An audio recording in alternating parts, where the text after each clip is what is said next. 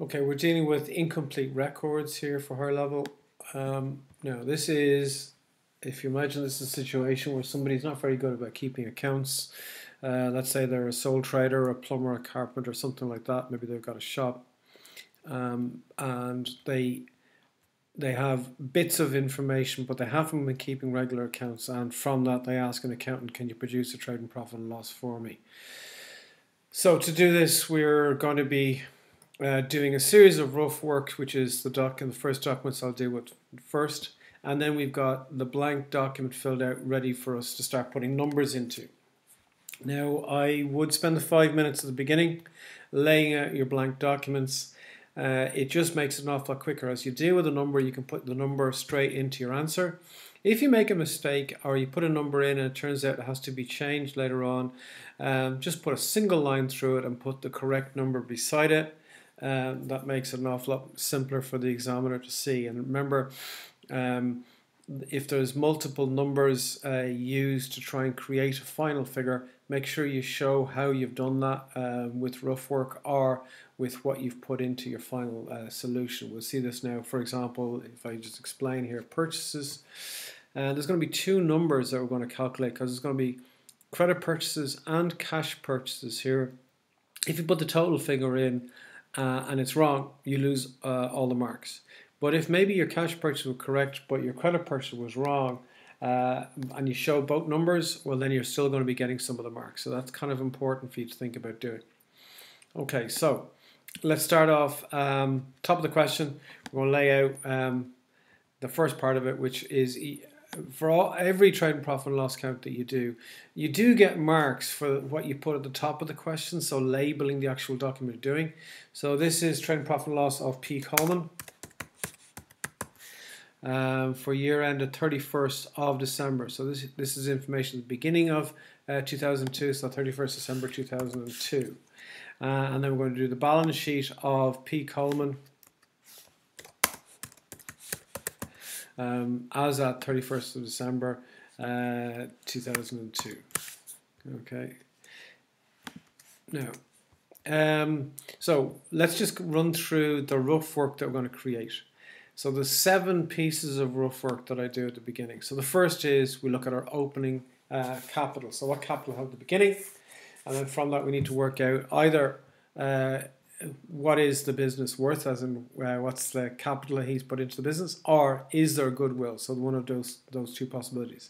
Then we're going to need to come up with a list of drawings, and generally they'll take out cash during the year and they'll take out stock from the year during the year, and there'll be other expenses paid that are going to be private. When you see the word private, it means it's a drawing. So those are two things you're definitely going to have included.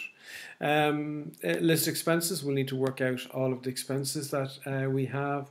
We'll be separating the drawings from the amount that was used, because what was used normally goes to profit and loss. Not necessarily the amount paid, because bear in mind we have prepaids and dues to take into account. But if any of that particular expense was used for the private section of the building, well, then that needs to be taken out, so it will reduce how much is going to be a business expense. The control account, now you can lay this out as a standard T account.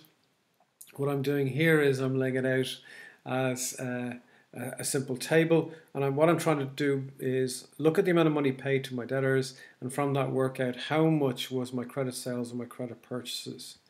Final thing you're going to be doing is you're going to have to work out a cash account and a bank account. Now, the bank account, you're working it out to try and find out what is our closing balance, what is the amount of money left over in the bank account at the end of the year, which is then going to go into my current assets, or it could be a current liability if we're overdrawn.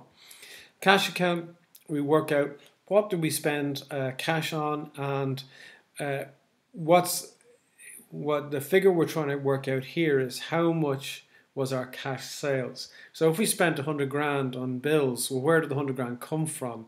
It must have come from the money that came into the till. So that's the rough work that we're going to do.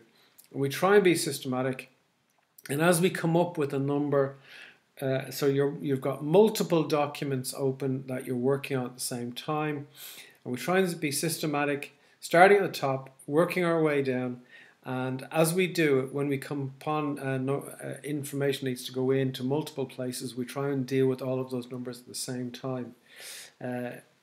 That's the easiest way of making sure that you don't forget something, because it is difficult to make sure that you get this question completed on time. So the first information, we'll look at the top of the question. This person bought a business for 300,000, consisting of the following assets. So therefore, he put in 300,000 into the business, and he's got premises, 220,000. He has stock, and stock is 20,000. Debtors is 25.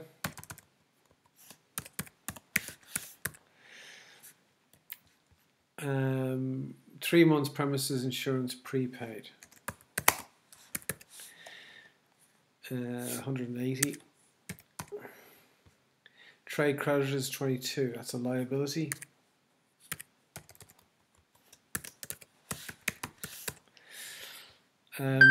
Wages due 400, so that's a bill that we owe.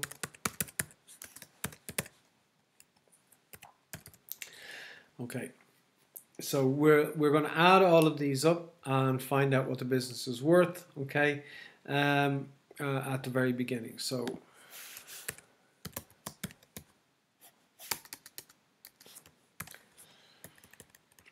there's all the assets on the business that he bought. And there's all the liabilities in the business he bought. So the difference between the two of those is going to be what the business is worth. Well, he spent 300,000 on it, so he must have spent extra on goodwill. So his goodwill is 57,220. So I'm going to go straight and put that into my fixed assets in my balance sheet. So the goodwill is 57,220. Okay, now let's move to my cash account. That's down here. So Coleman didn't keep a full set of accounts, was able to supply the following information. So lodgements 50 grand, so that's money taken out. So that's going to go into the bank.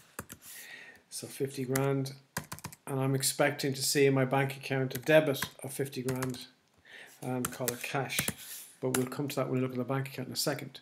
General expenses is 30 grand. 30 grand. And I'm going to put that up here. Here's the first of my expenses.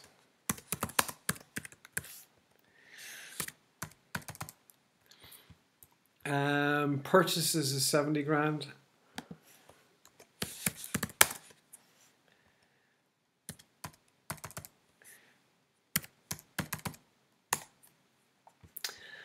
Okay, grand, and I'll be able to put that 70 grand, I'll be including when I deal with my purchases later on. Now, there's other information to go in here, I'll come back to that in a minute. So let's look at our bank payments. So we spent money on equipment, 25 grand. Light and heat is 10 grand. And I'm going to put that light and heat into my expenses.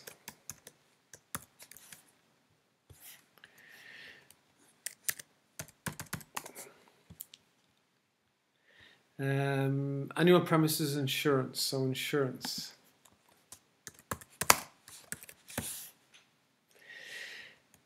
And insurance premium is 3.6. Now, while I'm at it, I'm just going to have a quick look at the top of the question. It did say here, when I was dealing earlier on, I remember I had insurance prepaid of 180. Okay.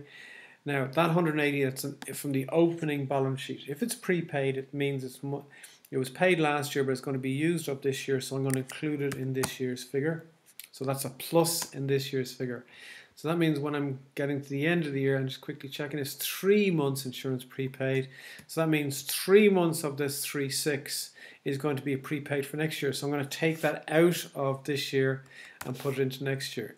So it's 3.6 multiplied by 3/12 is going to be taken out of this year. So that means the amount we're going to use up in insurance is going to be all of those numbers added together. Now, this closing prepaid, I'm going to put that in as a current asset.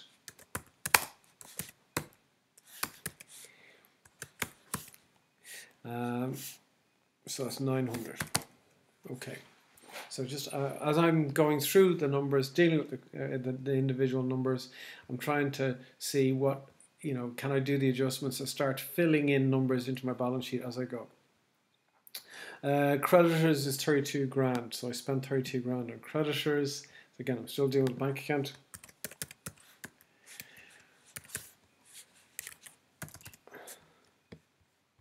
Interest is 3.5.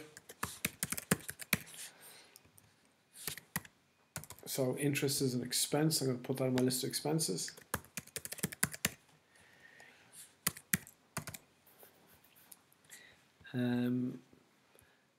We're now covenant for a charitable organisation, 1,000. Well, businesses don't invest money in charities, private people do. So I'm actually going to include that as a drawing, taking money out of the business. So charity, €1,000. I'll make sure I include it in my bank account.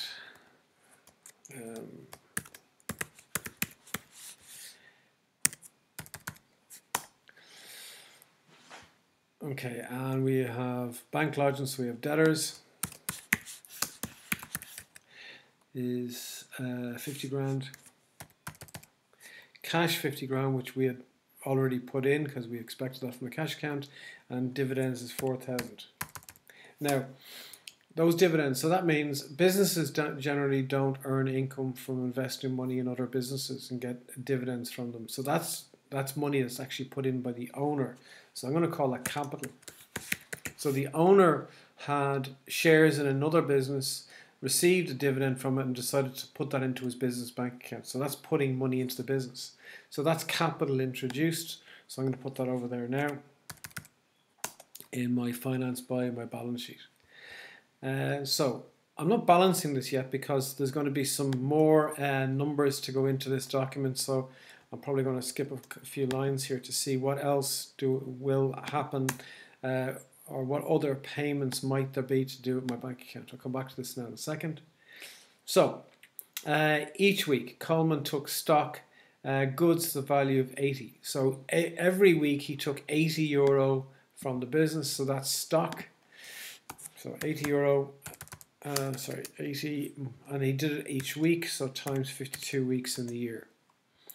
And he took cash for household expenses, so it's 100 multiplied by 52 weeks in the year. He borrowed 80 grand on the 1st to 7th, used to purchase an adjoining premises costing 70. So I'll put that into my bank account. So I got a loan.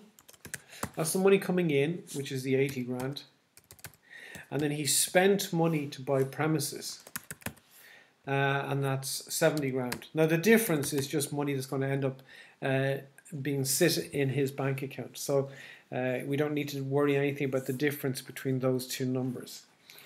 It was agreed. Now what we need to do is just have a quick think about when we take out a loan, we have to repay the loan. So with businesses, we're repaying two different things. One, we have to repay the 80 grand we borrowed. And secondly, we have to pay interest. So we have interest expense, which has been mentioned up here already. So, but we need to think about and there's two different ways of repaying the original 80 grand. Now, one thing we're going to do, and I might as well show you this in the balance sheet now. So I've got a loan here of 80 grand on my balance sheet. Now, one way of doing it is I can reduce the value of my 80 grand and let it get smaller and smaller and smaller as time goes on until eventually this loan is worth nothing. So as we pay it off, the loan gets smaller. Another possibility is we'll leave the loan as 80 grand as an amount we have to pay in a number of years' time, and we'll set up in our fixed assets, we might set up a new type of bank account, an investment fund or investment bank account, which we'll take money from our bank account, and that fund will get bigger and bigger and bigger over the years until it's enough that we'll take all the money from the investment fund and use it to pay off the 80 grand loan.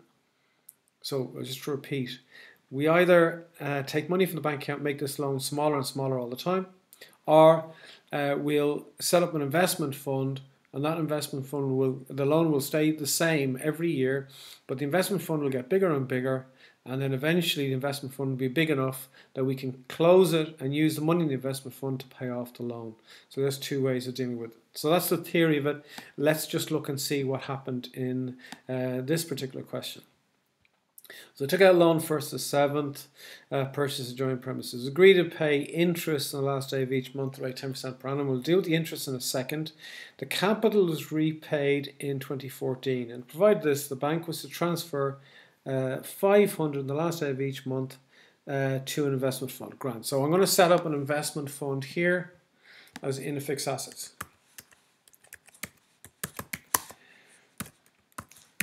And an amount of money is going to be transferred into this every month, and the bank was to transfer 500. So this was happening automatically, and it was the last day of every month. We took out the loan the 1st to 7th, so that means there'll be 6 months involved. So I'll have 6 months multiplied by €500. That's what's in my investment fund at the moment, and that £3,000 is going to be taken out of my bank account. Okay, so it's 3,000, and I'm just going to say investment fund. Now, I'm going to have to pay interest, and interest has been mentioned here, but we need to work out, is this the right amount of interest? Generally, we'll have underpaid our interest. So the amount of interest, back to my expenses here, the amount of interest that we've used should be 80 grand, which is the amount I borrowed, multiplied by what is the interest rate. The interest rate is 10% per annum, so times 0.1. Okay, that's 10%, and multiplied by 6 months, so 6/12. So I should have paid 4,000. I actually paid 3.5, so that means I owe another 500 at the end of the year. So that's how I get my amount used. The closing due is the difference in what we were charged, the amount we used, and the amount we actually paid. So because you haven't paid enough, I'll put that as a current liability.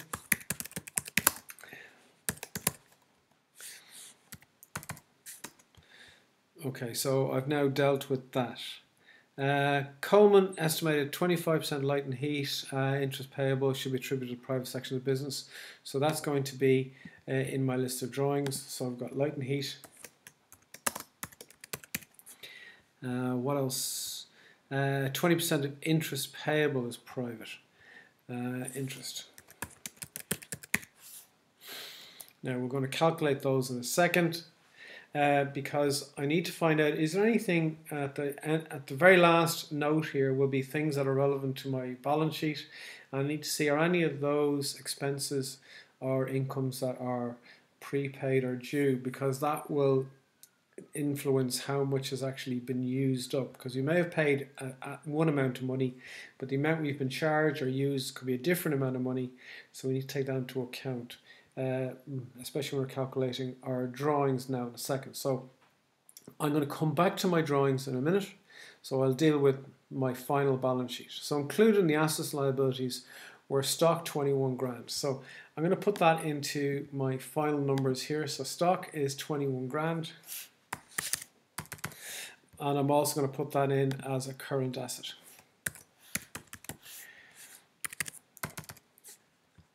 Debtors is 33 grand.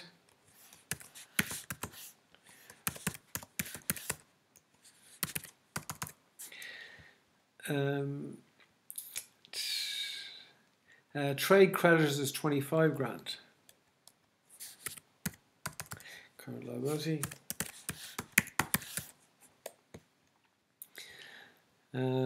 Cash is 400, so that's going to be a current assets, so I'm just going to squeeze in.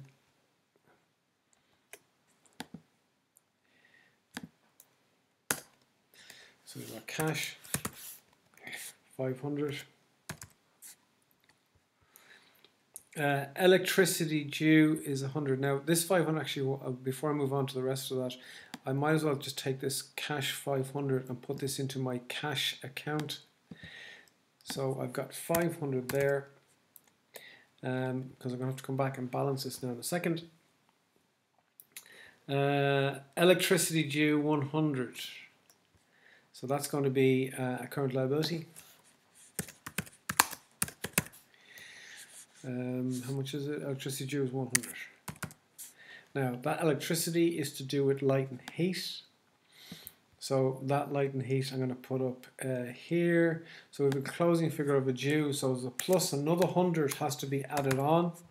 So that means the amount used is going to be the opening plus the closing. Okay, and plus if there was, the amount paid and the opening and closing take into account. Now just quickly checking at the top of the question, was electricity due at the beginning, or a light and heat, or you could have a stock of heating oil. So that's like a prepaid of heating for next year. There isn't. Okay, so the opening had nothing relevant there. Now I'm just looking here. I can see there's a wages due at the beginning, no wages due at the end. So wages due, it doesn't have a separate payment for wages. So wages will be included in general expenses. So there was a 400 due at the beginning, which is not for this year. So of the 30,000 paid, 400 was for last year. So I'm going to take that number out because it's not relevant for this current year. It was to do it last year. So 30. So that means the amount we use for general expenses is 29.6. Now we can go and start looking at our drawings. 25% of light and heat used is going to be private. So 10.1 times 0.25. So that's going to be the drawing. So that the amount we're going to actually use in our profit and loss is 7525. And I'm going to put my light and heat in there. Next, 20% of interest payable for the year. So interest payable is interest that we should have paid for the year, which is actually the same as the interest used. Sometimes I might say a percentage of the amount paid during the year. In this case, no, it's both payable. So the interest payable is going to be is 4,000, and how much is it? 20%. So 0.2, we'll multiply that by. So that means that the amount of our interest expense is going to go to our profit and loss. Is 3,200, and the 800 then is going to be our drawing. So we can add up all of our drawings now.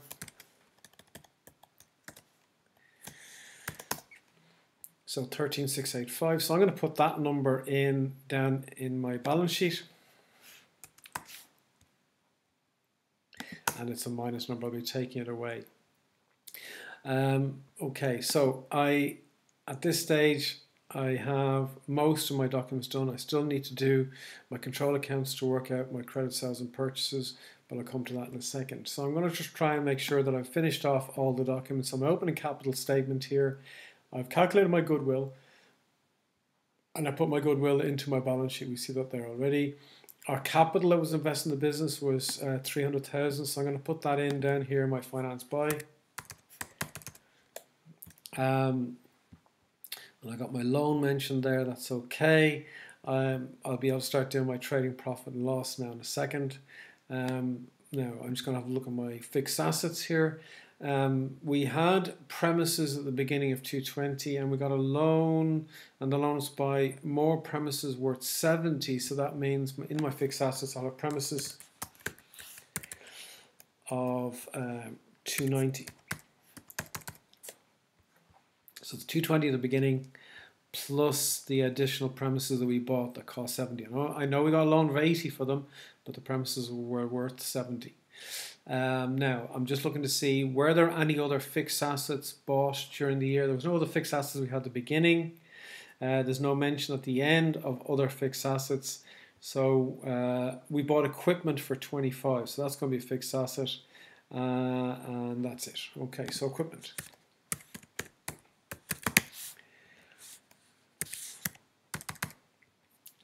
Okay, so what we have at this stage is we have our current assets, and we have cash mentioned. I just have to work out my bank figure. which I haven't calculated yet because I have to balance my bank account to do that.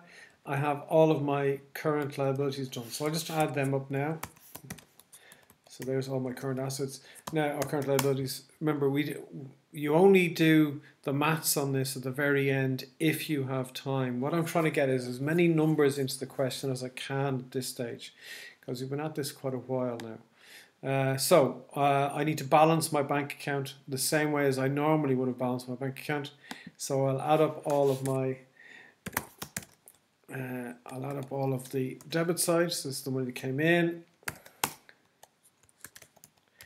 and out of the credit side. So we can see that the credit side is smaller. So that means that I have a balance CD on this side, and I have a balance BD on the debit side, which means I have money in the bank. So that means bank is a current asset. It's not a current liability. I'm not overdrawn in this question. So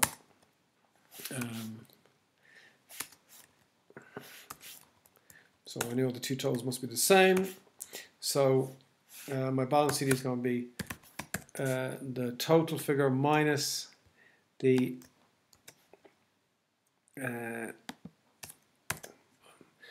it's going to be the total figure, which is all of the receipts minus all the payments, and that gives me my balance CD.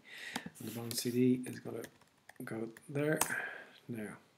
And that number then is going to be this figure that I'm going to put up here in my current assets.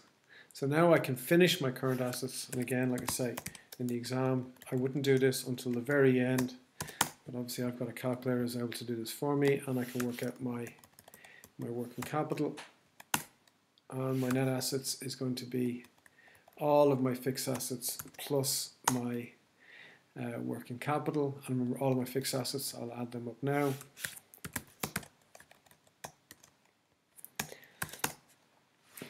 So now I have a total figure for my net assets, and that capital employed figure hopefully is going to give me the same number. But again, as I've said in previous questions, if I don't get it to balance, I'm going to spend 1 minute at it, no more. So now I need to move and have a look at doing my trading profit and loss. So I'll start off my sales. So we have cash and credit sales. So we would have had in when I have calculated my cash account here, I've got these 3 payments, plus I've got a balance CD, so I've got a total figure for cash of those numbers.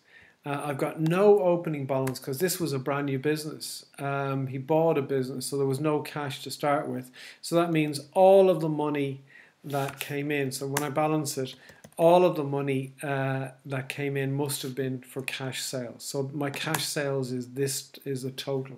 So all of those bills that were paid by cash, not paid by check, they must have all the cash to pay for those must have come from selling goods for cash, goods sold out of the till. Now separately, we're going to need to work out what about our credit sales. So we know what our cash sales is. We need to work out our credit sales. So we start this by looking at our payments to debtors. Receipts from debtors and payments to creditors. So debtors, we lodged 50 grand from our debtors. Creditors, we paid out 32 grand to our creditors. How much of that 50 grand was paid out? How much was owed for last year? So we'll look at the top. So debtors is 25 grand. How much debtors is owed at the end? Debtors is 33 grand. So the credit sales then is going to be all of those numbers added together. So the 50 grand minus the 25, take away the 25 that was owed at the beginning, and then we're going to add on the 33 that we still haven't been paid that is owed at the end.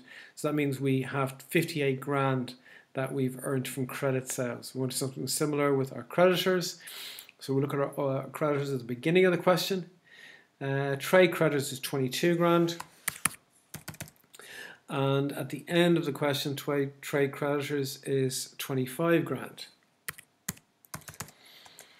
So we're taking away the opening because that's not relevant to this year. That's creditors, bills we owed for last year.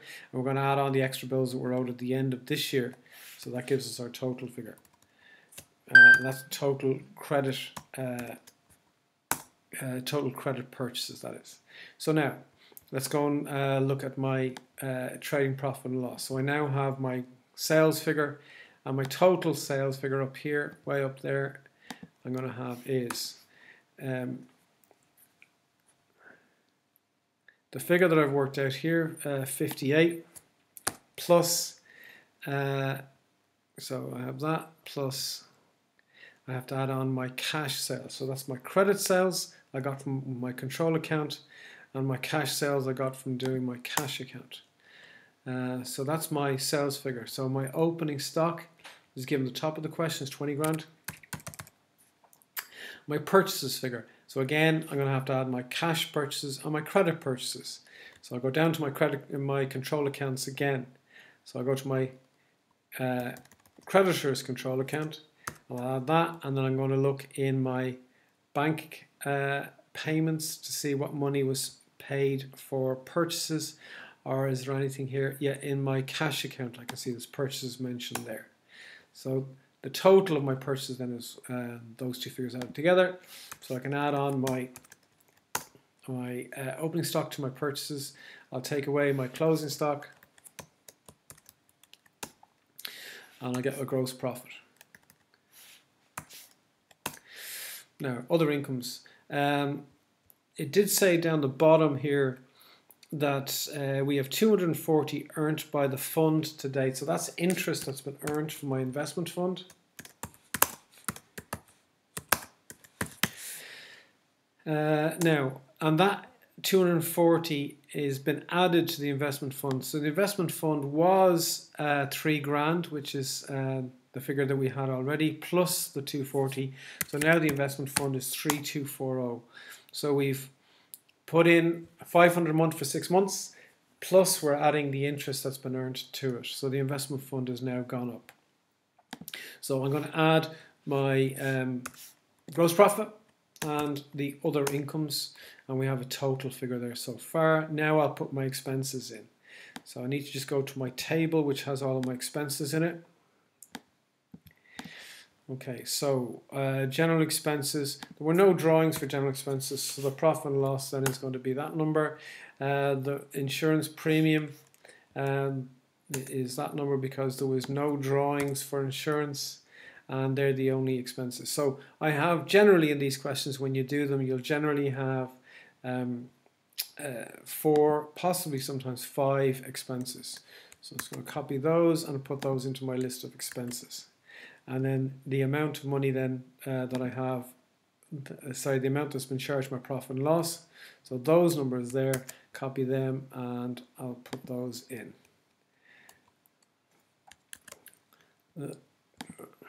So general expenses, no, wrong number. So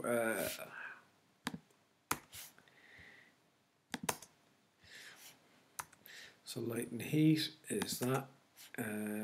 Insurance premium is that, and then interest is going to be the 32. So I'll add all these together.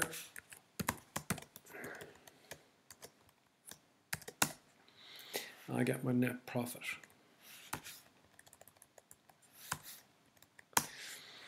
So 16,485 now is my net profit. So I can, that's the final number then that I'll put down here in my finance by.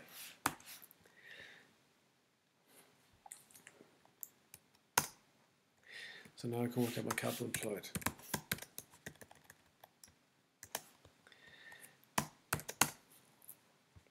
Now, first of all, we can see, as I said earlier on, we can see that I'm out by an amount. So I'm going to have a very quick look and see where am I out. So the difference between the two sides I have is 57,960. So I would have a little look in the question to see, can I find that number? And if I can find where that is, then I'll go and make my correction. But I'm literally going to spend 1 minute at it. It might be one number that I forgot to add in. But that might be a couple of marks that I might gain by finding that number and putting it in. But generally, it will take you too long to actually find where the error is. So I would leave it at this stage, move on to the next question in the exam.